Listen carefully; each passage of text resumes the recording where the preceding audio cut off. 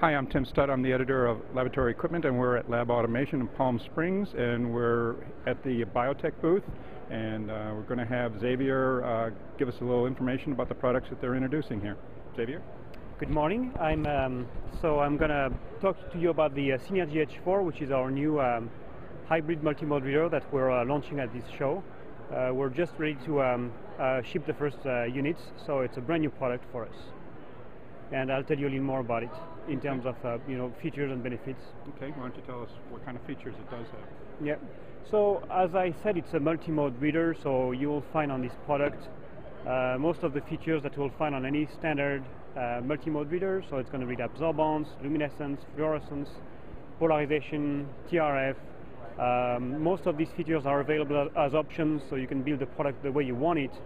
What makes it different from other products is that it includes what we call a hybrid optical system, which means that it has a filter-based optical system and a monochromator-based optical system. The filter system is what you can see here on this slide. It's a very simple system. The light is selected by, the wavelength is selected by optical filters, and so it's a very efficient, simple optical system. And then what you have in addition to that in this instrument is a monochromator-based optical system that uses gratings to select wavelength. So you have both in this instrument, where typically you will have to choose one or the other when you choose a multimode instrument. That's one of the main differences between this product and existing products on the market. And how will this help your customers? It gives you a lot of flexibility. Each one of the optical systems have benefits and limitations.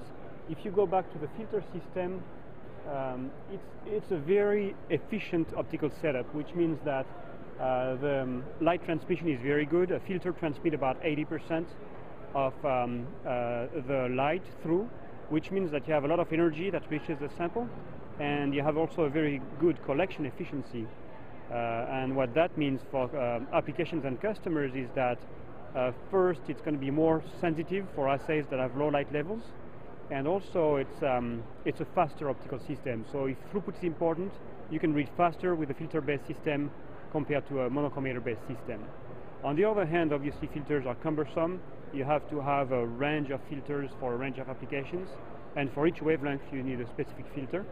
And that's why in many instances monochromator systems are so useful, because the gratings allow you to select pretty much any wavelength from the low UV to the near infrared in 1 nanometer increment. So it's very flexible. You can run spectral scans, which is something you can't do with filters. So for many applications, using a monochromator system is much more useful. But on the other hand, because there is so much light loss in monochromators, there are applications that won't run using monos. So the combination of both allows you to have a broader range of applications, really. That's the bottom line. What kind of challenges did you have to overcome to develop this system? It was mostly linked to the development of our second generation monochromator system. Because it's a pretty advanced optical setup, and it involves things that we haven't had to do before.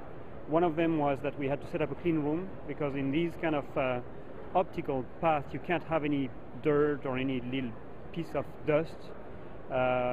We had to purchase advanced or more precise tools for mechanical parts, because the tools we had weren't precise enough for the kind of tolerances we needed for that. So it was really ramping up our abilities to manufacture high-end optical systems beyond what we had done before. These were the main challenges from an engineering standpoint. Yeah. And this is the first time that you're showing this? Yeah, it's the very first time we are showing this product. And as I was saying at the beginning of this show, actually this product is going to be released to our manufacturing floor tomorrow. Okay. And the first units should ship to customers within a couple of weeks. So it's really a brand new product for us. Okay, thank you very much, Xavier. This video is going to be posted on our website at laboratoryequipment.com, and it'll be there for another 30 days. So if you want to review this again, just go to laboratoryequipment.com. Thank you.